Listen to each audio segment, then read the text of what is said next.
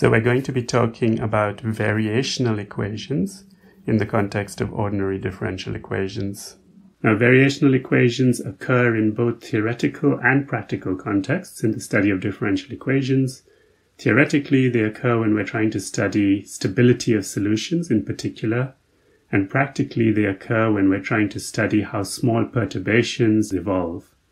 And it's this second way of looking at variational equations which we'll start with to motivate the discussion. So let's suppose we have an ODE written in standard form. And here we'll suppose that X belongs to some open subset of Rn. We'll assume that our ODE satisfies conditions for existence and uniqueness of solutions.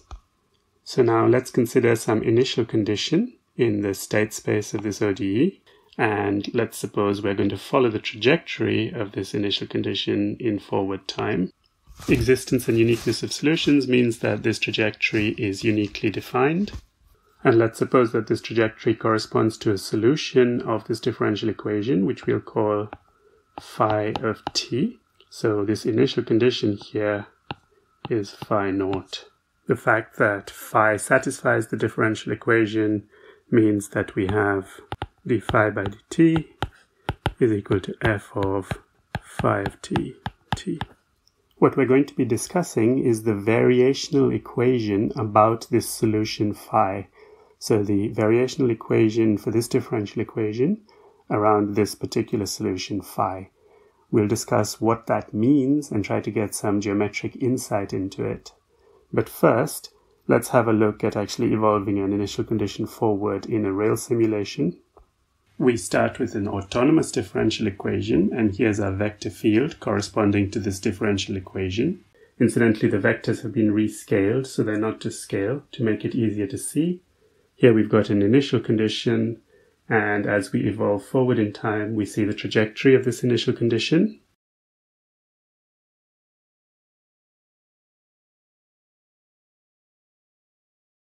Before writing down the variational equation, but to motivate why we're going to write it down, let's do another simulation. This time we take two nearby initial conditions of the differential equation. We're going to follow both trajectories, and we're going to be interested in the distance between the two trajectories as they evolve in time. And we see that these nearby initial conditions, the distance between their trajectories stays close to start with at least, but as time progresses, it can grow. We would hope and expect that we can approximately predict the second trajectory based on knowledge of the first trajectory. And so a practical way of looking at the variational equation is as a tool which gives us a way of making this prediction. We'll also look at it in a slightly more precise way a bit later. But first, let's write down the variational equation. So suppose we have a second solution to the differential equation. This one we'll call psi. And suppose phi and psi have nearby initial conditions. So we'll define delta t to be the difference between psi t and phi t, and we'll assume that delta naught, namely the initial difference between these two solutions, is small. So now let's write down a differential equation for the evolution of delta. And we'll leave out some of the t's to make it more readable. So we get delta dot is equal to psi dot minus phi dot, which by definition is f of psi t minus f of phi t, which is equal to f of phi plus delta t minus f of phi t. And now, being a little bit heuristic, we suppose that we can Taylor expand f of phi plus delta t in its first argument. And the assumption here is that as long as delta, which remember is a function of time, is small, then we can ignore higher order terms in delta in this Taylor expansion. And just to be clear, when we write df, we mean the derivative of f with respect to its first argument, with respect to the spatial variables x. Now notice that the f of phi t terms cancel, and we're left with an approximate differential equation for delta. Notice that the expression df of phi t is a linear map which depends on time, which depends on t. Now it's this differential equation which is referred to as the variational equation of our original differential equation about the solution phi. Notice that when we wrote down the variational equation, we dropped our approximately equal to sign and changed it into an equal to sign. So now returning to the picture we have this new solution psi, and we were trying to follow what happens to the distance between these two solutions, phi and psi, as we move forward in time, and we were led to the variational equation. But now notice, because we changed an approximately equal to into an exactly equal to, we got a linear differential equation, but which no longer gave us exactly this difference vector. It gave us approximately this difference vector, provided that we're interested in close initial conditions and for a short time. Because remember, in our simulations, even if two initial conditions start close by, they can diverge after some time. To see what we mean, let's return to our simulations. So as before, we're going to start with two initial conditions, and we're going to follow them forward in time. But the difference is that now the black arrow represents this delta, this first order correction to the first solution. And after a little while, we see that this first order correction is no longer correctly giving us the second solution. The error is starting to grow.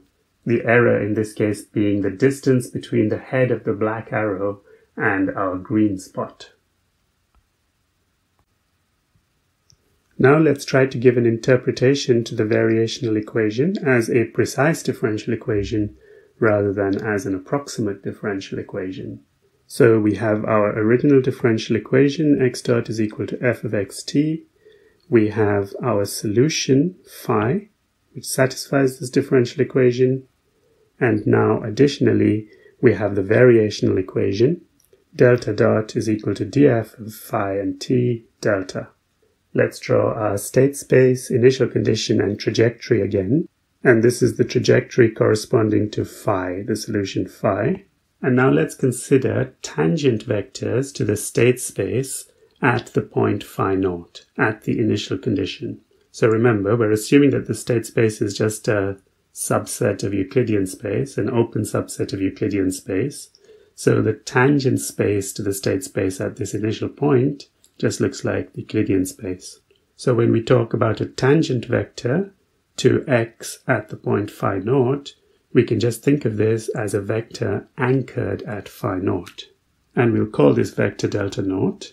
Now what the variational equation does is it takes these vectors anchored on the solution and maps them forward in time. So now this vector delta naught, after some time, say t prime, gets mapped to a vector delta t prime, which is now anchored at the point phi t prime. So what this variational equation of the differential equation is doing is it's giving us a way of mapping forward tangent vectors as we travel along the trajectory. We should remember that the tangent spaces to the different points on the trajectory are technically different spaces, but in our simple example, they all look like Rn. So we can effectively think of this as a single new linear differential equation on Rn. So let's look at this with our simulation again. Again, we take an initial condition, and this time we draw around it lots and lots of tangent vectors. So vectors which are meant to be in the tangent space to this initial condition. And then we start to flow this initial condition forward in time, and as it moves forward in time, those tangent vectors also evolve, not under the original differential equation, but under the variational equation. And in fact, we see how that circle of tangent vectors gets more and more squashed with time.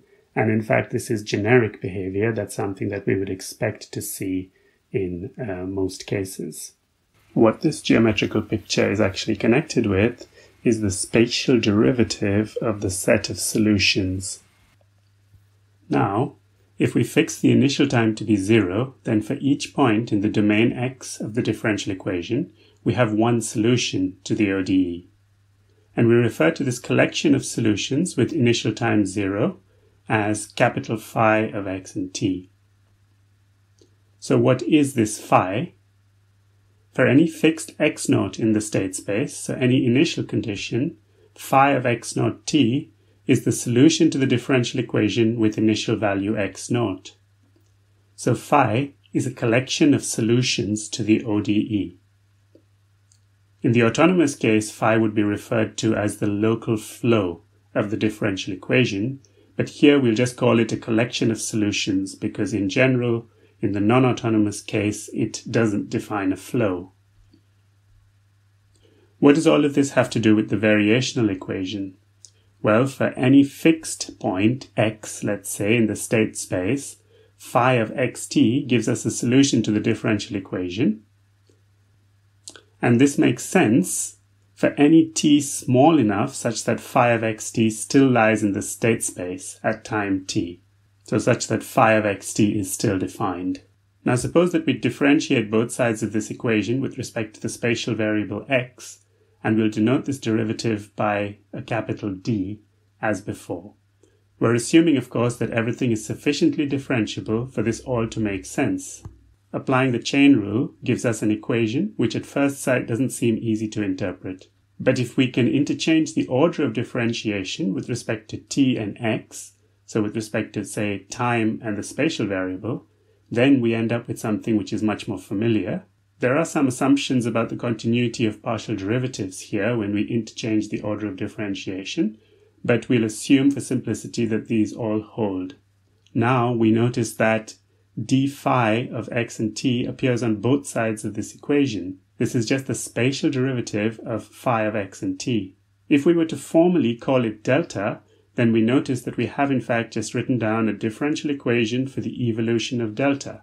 Namely, the time derivative of delta is equal to df of phi of x and t applied to delta.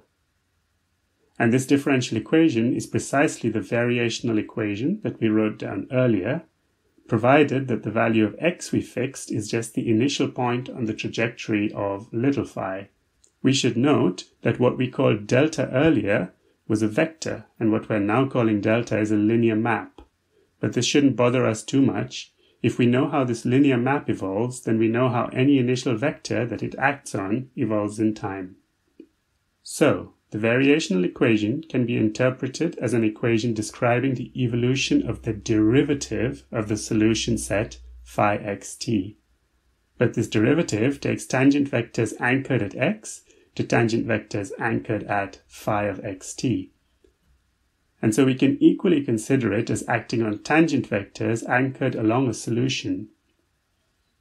This explains the pictures we had earlier in the simulations, and we'll end with these pictures again.